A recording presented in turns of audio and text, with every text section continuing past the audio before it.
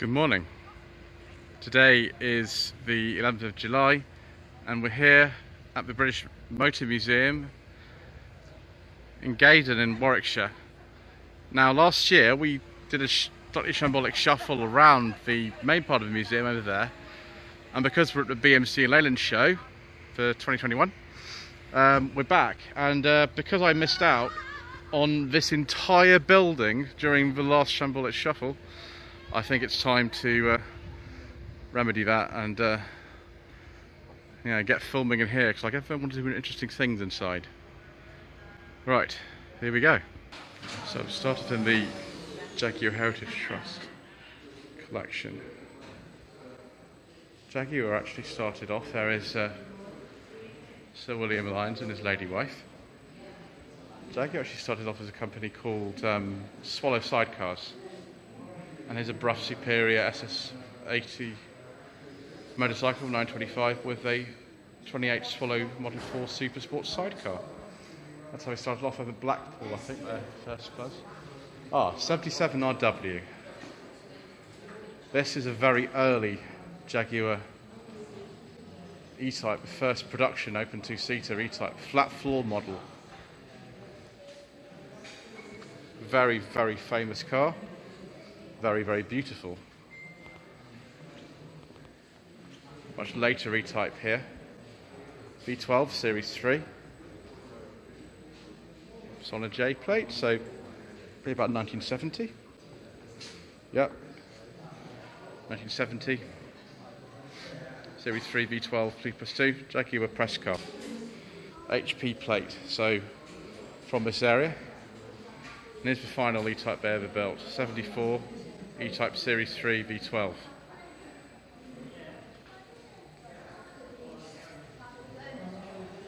Yeah, 12th of June 74. It's interesting that I'm not going to touch the upholstery, but it's not a leather interior, it's actually sort of like an artificial one. Next. 1948 Jaguar 3.5 litre saloon. Arthur's Mark IV, interesting. Built for Arthur Whitaker, Jaguar director and general manager. VC, of course, Coventry plate. Browns Lane is probably built at. I've been to Browns Lane actually. A lot of it is actually not Jaguar site anymore, although I think they have a little presence there still. Much later Jaguar saloon. I always get confused on the ones that before the Mark II came out. It's a Mark 7M from 1955, owned by the Queen Mother until 1973.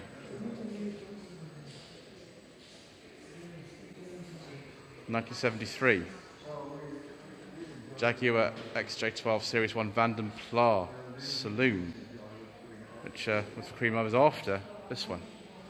I'm saying Vanden Plas because from publicity material I know from the 1980s, that's the way that actually they used to pronounce it. There are other ways of doing it, of course, and other ways are correct, but I say Vanden Plas because that's always the way I've done it. So 1973, Daimler 66 Vanden Plas, Series 2. It's personal transport for Sir William and Lyons and Lord Stokes. It's a long wheelbase version. Twin fuel tanks, of course, so there's not a lot of fuel economy. 1977-78 Jaguar XJ 5.3C. It's kind of similar to the one used in the New Avengers, but that one was modified by a company called Broadspeed. So this is a very late one. Here, 78, last production, XJ6 Series 2 Coupe or XJ. 1987 Jaguar Sovereign Series 3 4.2 litre, last 4.2 Series 3 XJ6 built. I think by this time that the XJ40 had come out, so yeah, the Series 3 was very heavily based on the Series 1 and 2. It's just they a different glass house. Now the V12 version of this was built much later, like until 1992. So PHP 42G, another very important car. It's a William Lyon's personal car from 1968. It's a very early XJ6. We have last production XJ6 from 1996. 6-litre V12 coupe.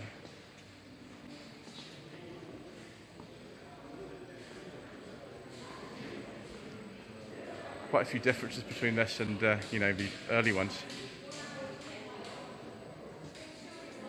Driver's airbag on this one as well. Let's go around the front actually to have a look at the windscreen label on this. 1996 XJS 4-litre convertible, last production XJS 4-litre convertible. 1990 Jaguar XJS twin turbo with Ferguson 4-wheel drive. Oh yes please. And is that a beige leather interior I see before me?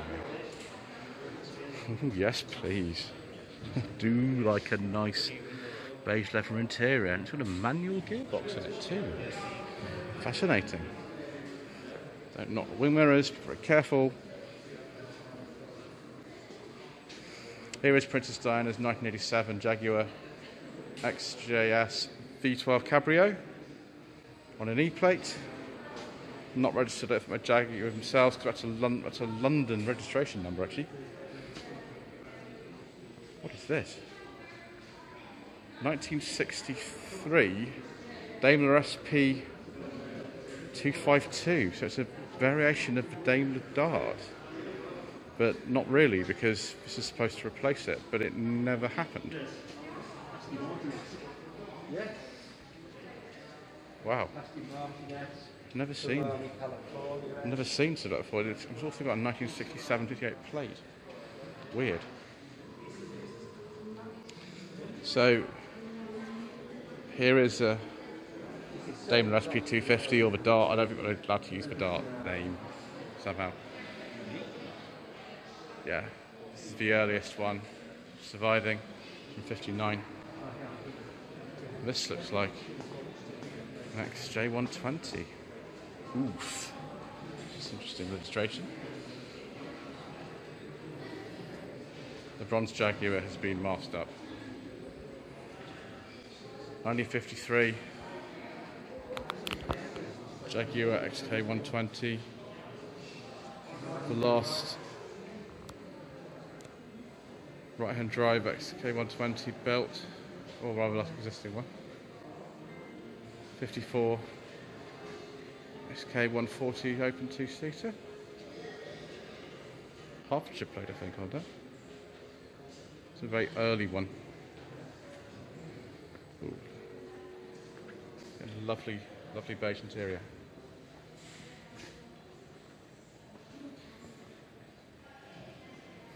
This is an XK150. Yep, I was right. XK150, 1958. 3.4 litre drop-head coupe. Special order in pure white with wire wheels. Now, fans of a certain Mr. Ian Seabrook's channel will recognise this. Jaguar S-Type 3.4 Saloon.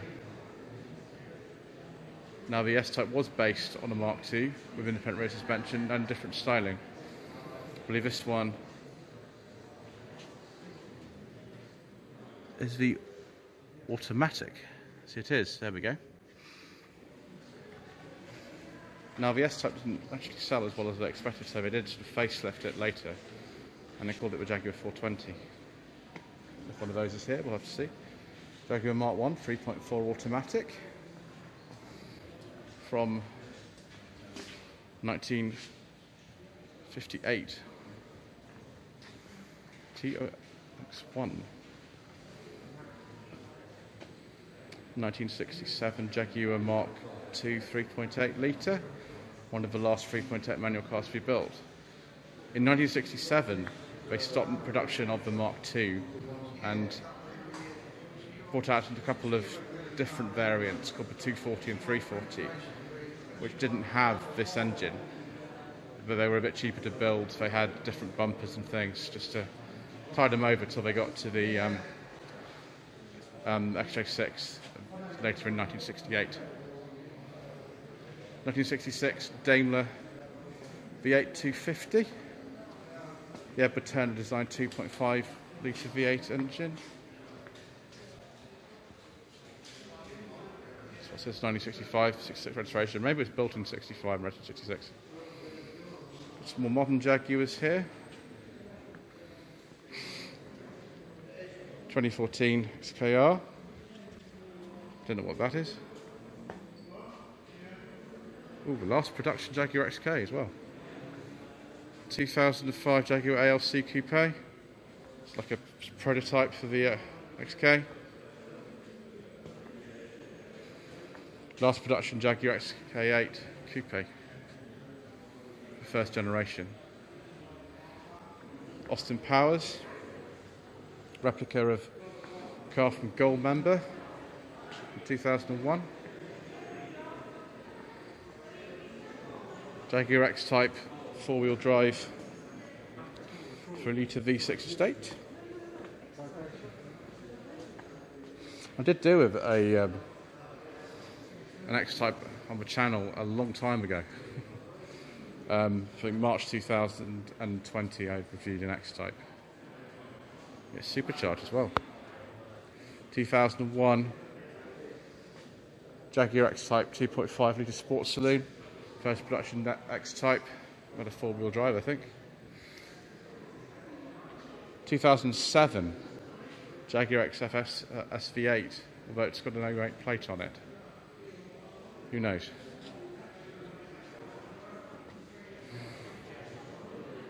(2015) Jaguar XF 2.2 forbidden fuel R Sport. We don't talk about diesel on the channel, of course. It's the last production first generation XF. And this is a 2007 S-Type R Saloon, the last production of this generation of S-Type, because of course that XF down there replaced it.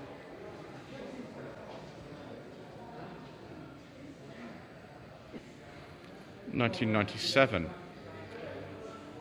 Jaguar XJ6 3.2 Sport. Last Jaguar built using the AJ16 6-cylinder engine. We do have a review of Jaguar using the 4-litre version of this engine on Sensible Secondhand Classics on the channel, actually. It's not as nice condition of this, of course, but it's there.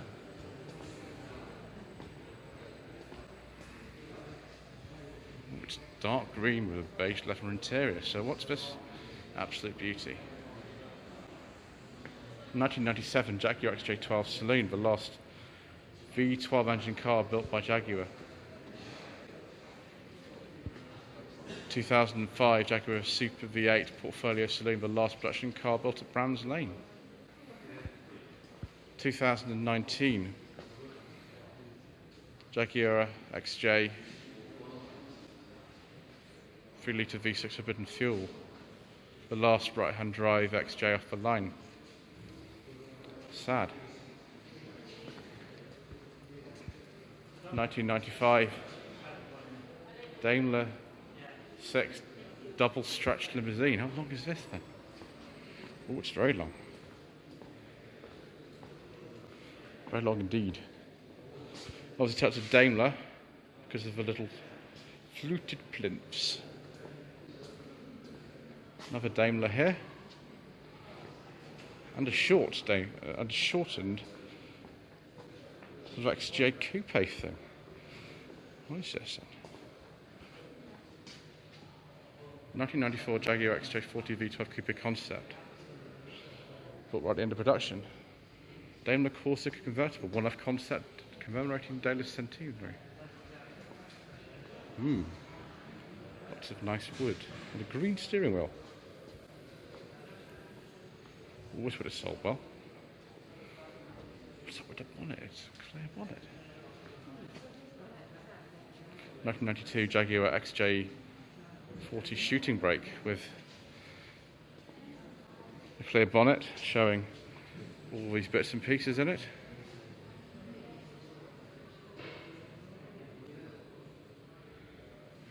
4-litre straight six. One-off coupe prototype. That looks quite nice actually. I like that. Prototype XJ without paint on it, showing the aluminium structure, I think. Yeah. XJ8 polished saloon. CXF concept from 2007.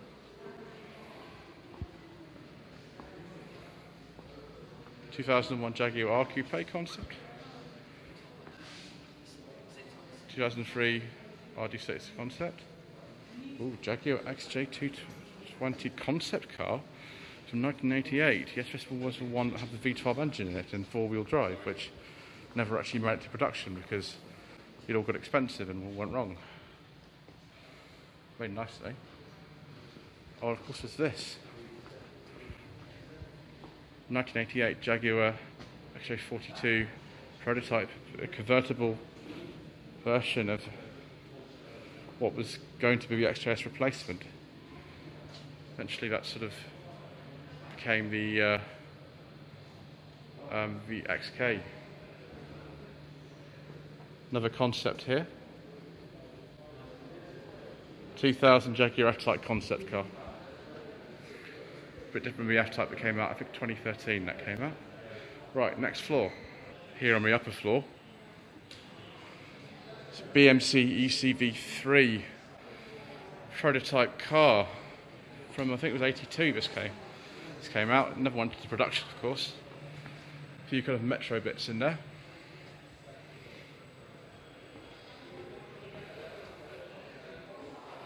Yep, it was 81, sorry. EC3 anti-converted vehicle. Last Triumph TR7 production line from 1981.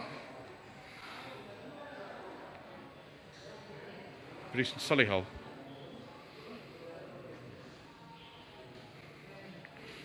Very late MGB, that might be one of the last ones actually. It's running a 1980 plate, so might well be. Very late Ital 1.7 SLX. Top of the range. 1983, so last of the line is Ital estate car. 1983 Land Rover Series 3 lightweight. Is that a Triumph Acclaim I see there? 1989 ERA Mini Turbo. Metro 9X 6-cylinder prototype. Austin the i6 Project 90. The final Triumph Acclaim. No plate on it. Don't touch. That won't be. It's automatic. 6-cylinder Metro. There you go, Acclaim CD, 84. There's that concept car. It looks kind of similar to that EC3, doesn't it?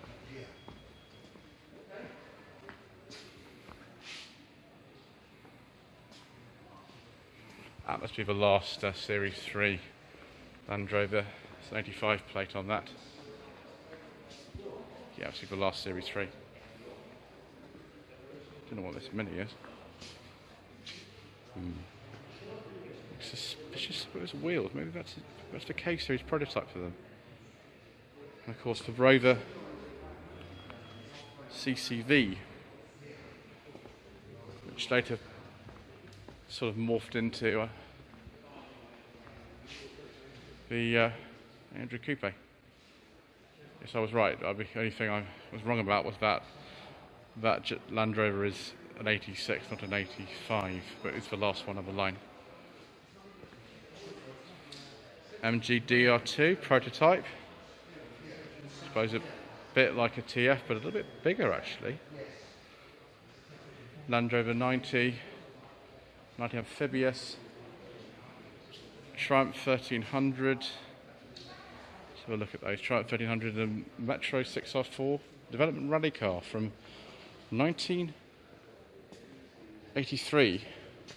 Triumph 1300. This is a G-Wack Discovery. Oh no, it's even before that. It's even before the press cars, which were a G something WAC. This is a sort of like a prototype for the discoveries. See, that's early 89. Tracked Land Rover from about 1995. This crazy metro thing. Express 24-hour delivery. You certainly get to where you wanted to go quickly in that. This looks a bit like Dr. Muro's Land Rover. Aha. Yes, please. It's a final Montego. I'll look at it in a second. This looks like the final Rover ST1. 1986 Rover ST1 Vitesse. Yes, new plate, so very late one. Just give me 1 second, viewers. Yeah, this is the final Montego. 2 litre, forbidden fuel, Perkins, Prima engine. Signed by everyone who worked on it. There we go. Yeah, don't forget it's ever actually been on the road, this car. Crazy. Another really early discovery. It's a full Camel Trophy livery as well.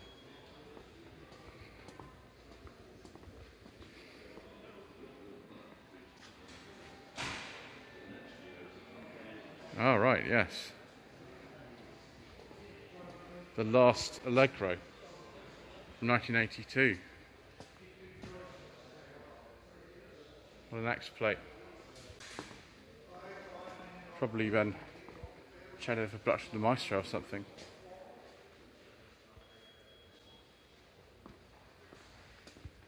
This soft dash Range Rover Classic was owned by the royal family. KV Coventry plate. Oh, this is a funny looking Land Rover. Funny interior as well.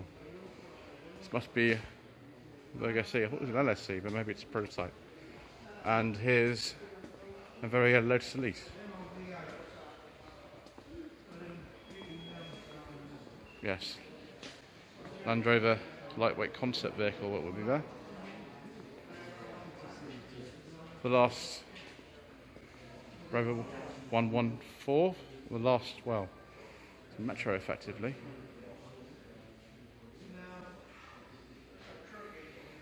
Getting some everybody worked on it. First ever Land Rover Freelander. Again with signatures all over it.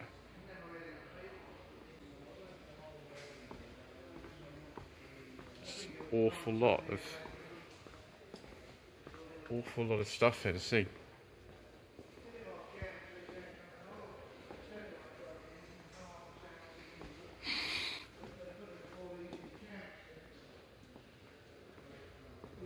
P38 Range Rover, a very early one. Very early L322 Range Rover.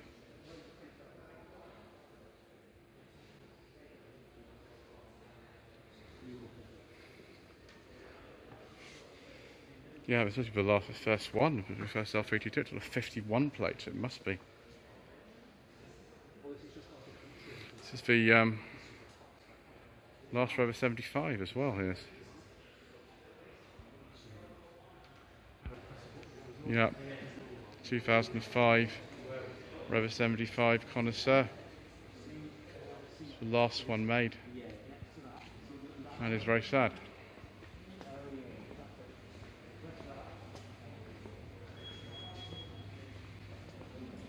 ...2001 Mini Cooper.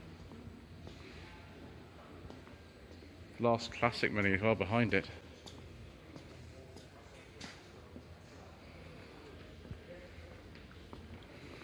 Reliant Scimitar, 1989. Oh, this is the one I was looking for. This is the Minky, the K series prototype from 1995.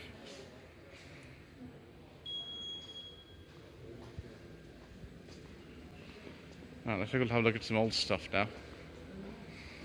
Like, for example, the last Mini to leave Longbridge, 1976 Mini 1275 GT that was used for general shunting around. and got stuck in the tunnels below Longbridge, and I think they pulled it out in 2012. There's not much of it left really, it's a bit damp down there. It's a mini section car, and also a 58 MGA twin cam. It's all been sectioned up too. 1955 Daimler Regency Sportsman Saloon. It's when Daimler was owned by BSA and not Jaguar. Right, I think we're going to have to go back a bit now and skip over some of the stuff in here, otherwise I'm never going to finish in here. So behind this Triumph Stag, which will be quite a late one, it's on a V plate. It's 77, not registered though until 79 seemingly. Portuguese built mini moke from 84. 1983 MG Metro aluminium body prototype. This bizarre mini thing. Interesting. Triumph broadside concept.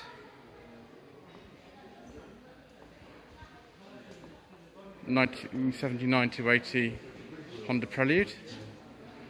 This might well be the last maxi. That's on a maxi 2 on an axe. Might well be the last one. That's right. 81 Austin Maxi 1750 HL, last of the line.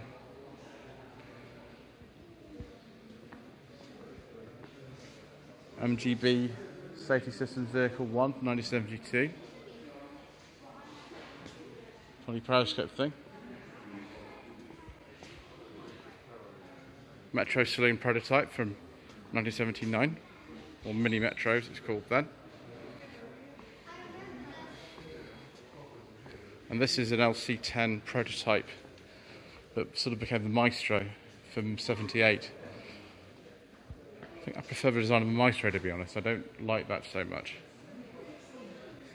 Queen's 71, 72 Rover P5B.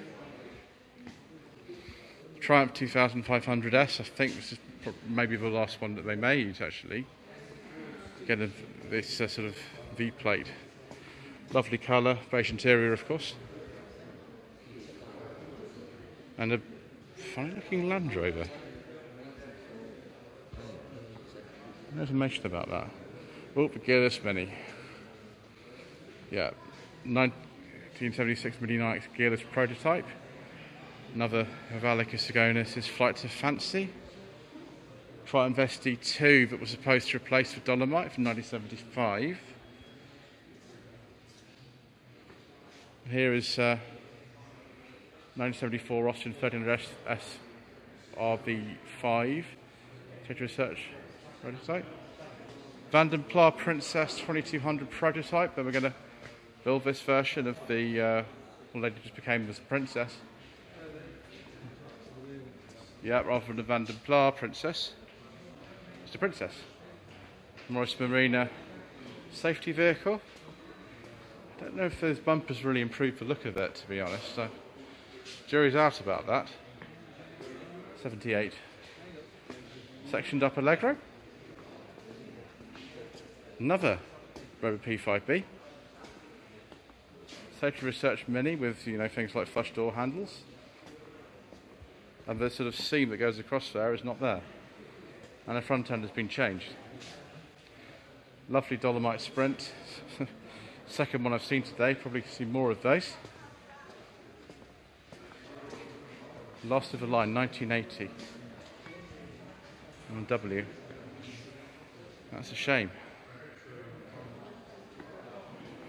This is the Triumph Dolomite Michelotti rebody from 72. That was going to replace the look of it, but it didn't in the end. It didn't have any money. Margaret Thatcher's car. 71. Morris 1800 Mark II.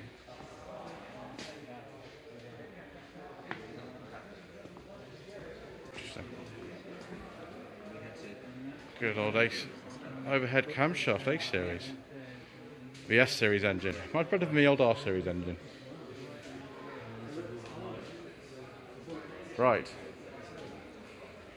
I think probably We'll just see a couple of more things in here and then we will stop because I'm running out of battery now and running out of memory. And there's a lot more stuff to film at the BMC and Leyland Show today, so maybe we'll come back another time and we'll do some more of this stuff. But I can't leave without showing you the first ever Maestro from 1983. And this 66 Rover P6 Radford prototype called Gladys. Well, thank you ever so much indeed for watching this slightly shambolic shuffle around the collection centre at British Motor Museum. Please don't forget to subscribe to the channel for more bits of the BMC Leyland Show here at the British Motor Museum in Gaydon. Please don't forget to turn the notifications on to be informed of new uploads. And the social media links are down below. Thank you ever so much indeed for watching.